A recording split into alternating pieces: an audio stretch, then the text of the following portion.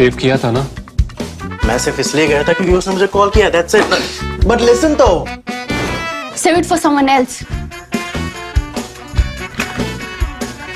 जिंदगी में सेव करना जरूरी है, मगर जब बात पैसों की हो सिर्फ सेविंग से काम नहीं चलेगा। इक्विटी म्यूचुअल फंड्स में इन्वेस्ट कीजिए और अपने सेविंग्स को आगे बढ़ने का मौका दीजिए। Mutual fund investments are subject to market risks. Read all scheme related documents carefully. What is it about CM Biren Singh, the Chief Minister of Manipur, that Prime Minister Narendra Modi is not willing to remove him? You have over 140 people dead since May in the bloody ethnic conflict. You have women being paraded naked and gang raped by a mob, about which the Prime Minister said that this incident has shamed the country. Law and order machinery has collapsed. The Chief Minister is looking completely out of depth, and yet the Prime Minister won't take any action against him. The fact is, the BJP has been far too generous with this former Congress minister. Remember, he was a minister in the Congress-led government headed by Bloodshed Singh.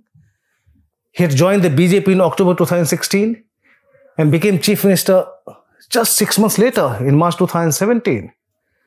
In fact, the fact is, barely 8 weeks before he became the Chief Minister, his son had been sentenced to 5 years of rigorous imprisonment for killing a 21-year-old man in a 2011 road rage case. Even after he became the Chief Minister, it was not a smooth sailing. There were troubles. Politically, allies were not happy. In 2020, 4 BJP MLAs resigned from the party. Its alliance partner, the NPP, withdrew support from the government, questioning what they called the Chief Minister's one-man style of functioning. The BJP High Command backed the Chief Minister then and brokered peace. Prime Minister Modi continues to back Biren Singh even now. Speaking outside Parliament last Thursday, the PM looked hurt and angry when he spoke about the barbaric incident of the 2 Kuki women paraded naked and raped in Manipur. He spoke about the country being shamed by this. But there was nothing about the Biren Singh-led government. Not even a word of advice or caution. The Prime Minister rather looked upset with the opposition parties. I mean, did they expect him to remind the Manipur CM of Rajdhan? It was the Manipur police who had handed over the 2 women to the mob who paraded them naked and raped them, as the Indian Express reported. But going by BJP leaders' logic, the Manipur CM need not have moral compunction or shame any more than any counterparts in other states. Because as the PM suggested on Thursday, crimes happen against women in other states too, and he named Congress-ruled Rajasthan and Chhattisgarh. That brings us to the question as to why PM Modi is so determined to defend CM Biren Singh. There are 4 reasons for this. First, as you know, nobody can force PM Modi to do anything. If opposition parties are demanding Singh's resignation, they are in fact only helping him. Just as they helped Railway Minister Ashwini Vaishnav after that Odisha train tragedy, one of the worst rail accidents in recent times. The opposition demanded his resignation, and then we knew nothing was going to happen.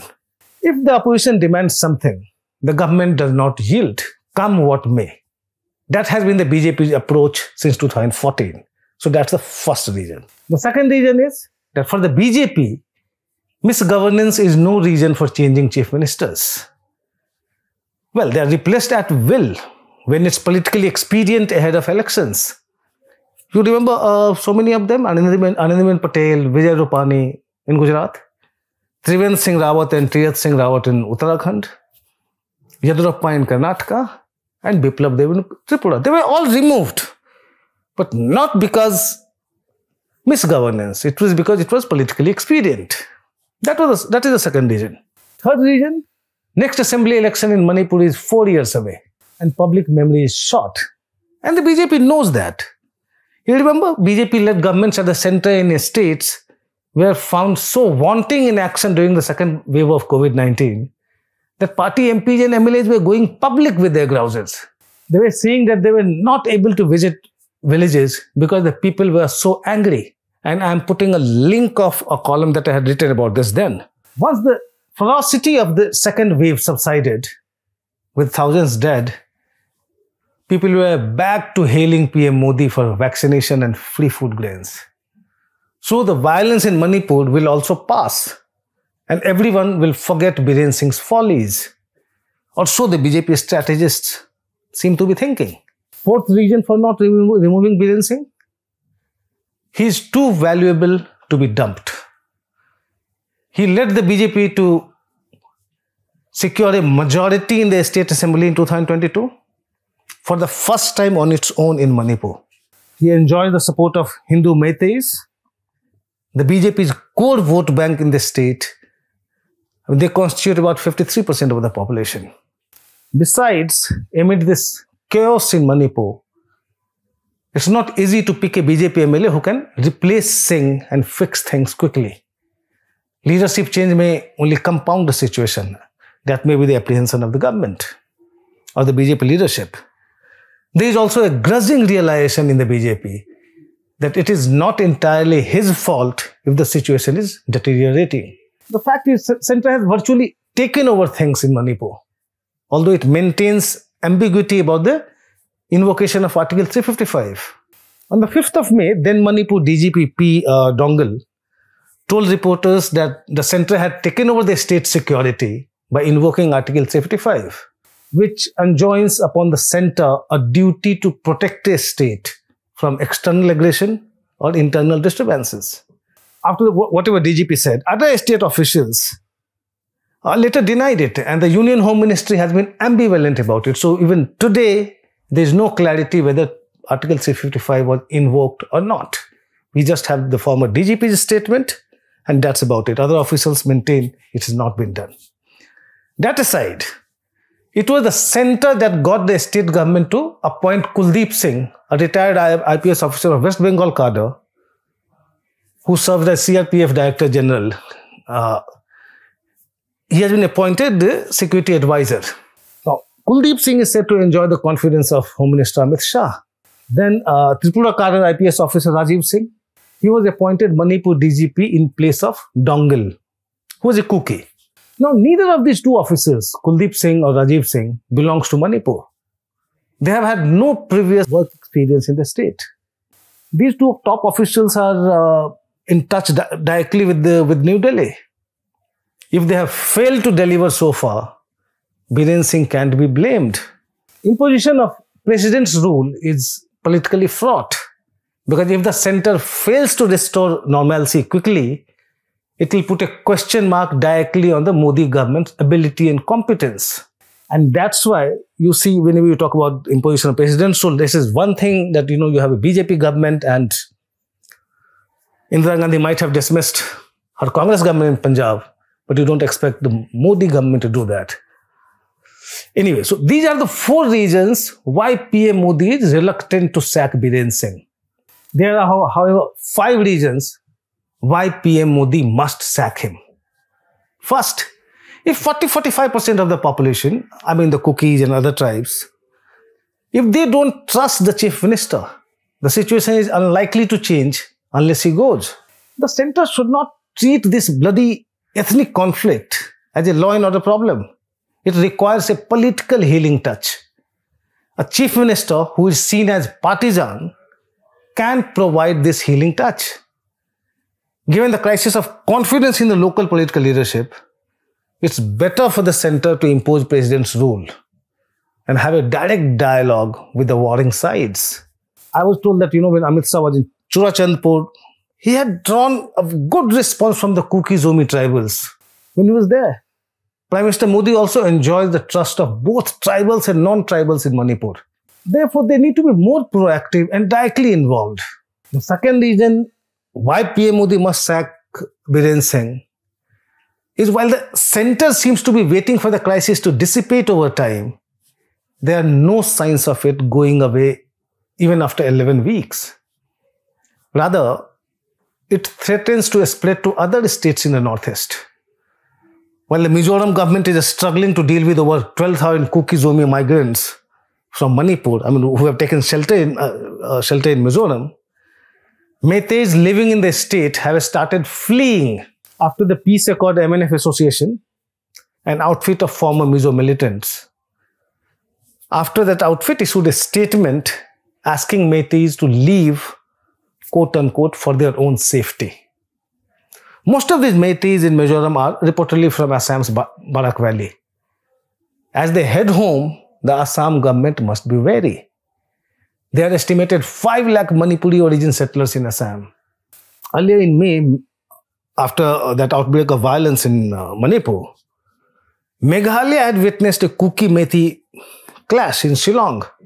Northeast is an ethnic mosaic, and any conflict in one place has the potential to manifest in different forms across the region.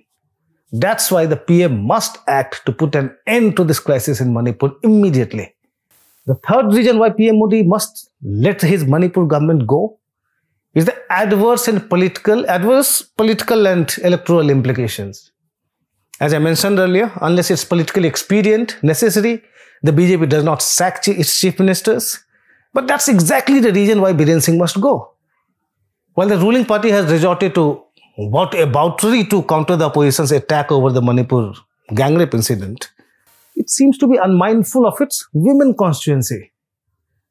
Although a series of women-centric schemes and programs like, LPG connections, toilet facilities, Beti Bachao, Beti Padhao, free food grains during COVID, and Nal Se Jal scheme among others. While these schemes and programs made Prime Minister Modi popular among women voters, the effect seems to be wearing off. Post-poll and exit poll surveys in the last Himachal Pradesh and Karnataka Assembly elections show how the BJP's support base among women has been shrinking and that of the Congress rising, contributing to the Congress's victory in these two states. Let me give you an example. As per CSDS Lokniti post-poll survey, in 2017 Himachal Assembly election, 48% women voted for the BJP and 41% for the Congress. That was in 2017. In 2022, only 42% women voters went for the BJP, a drop by 6 percentage points. For the Congress, it went up by 4 percentage points. Karnataka witnessed similar trends in the last assembly election. You may argue that it could be because of freebies offered by the Congress. But that's not a good enough argument to dismiss this declining enthusiasm for the BJP among women voters. The BJP can also argue that people vote differently in the Lok Sabha and assembly elections. These arguments aside, the ruling party, the BJP, needs to worry about the messages it has been sending to women voters. The BJP has refused to sack Haryana Minister Sandeep Singh, while the Haryana police has been probing allegations of sexual harassment against him by a female athlete coach for the last 7 months.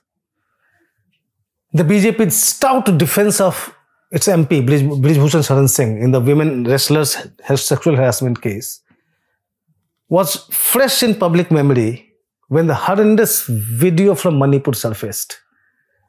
The BJP's whataboutery over this incident, the Manipur incident, sounds insensitive and cynical. The party must think whether it's taking Prime Minister Modi's women voters for granted. The fourth reason for the PM to sack Biren Singh is again political. Its implications for the tribal vote bank. Tribals constitute 8.9% of India's population and have a significant presence in the 4 poll-bound states where the BJP has big stakes: Rajasthan, Madhya Pradesh, Chhattisgarh and Telangana. Trust the opposition to talk about the BJP's failure to protect tribals in Manipur in the coming assembly elections. Jharkhand CM Hemant Soren has already written to President Draupadi Murmu, drawing her attention to the Manipur incident and saying that, we cannot and must not let Hemant Soren in his letter, we cannot and must not let our fellow tribal brothers and sisters be treated in this appallingly barbaric way. That's Hemant Soren. Travel outfits in Gujarat also organized a bandh to protest against Manipur developments on Sunday. The Congress was, of course, quick to extend support to it. The BJP can expect the opposition to turn on the heat further if the crisis continues. Last but not the least, PM Modi must sack the Biren Singh government, because for once, Modi is not looking like the strong and decisive leader the people started voting for from 2014 onwards. He is looking unsure, evasive, and clueless about how to solve the crisis in Manipur. That's all from me in this episode of Politically Correct. Thanks for watching.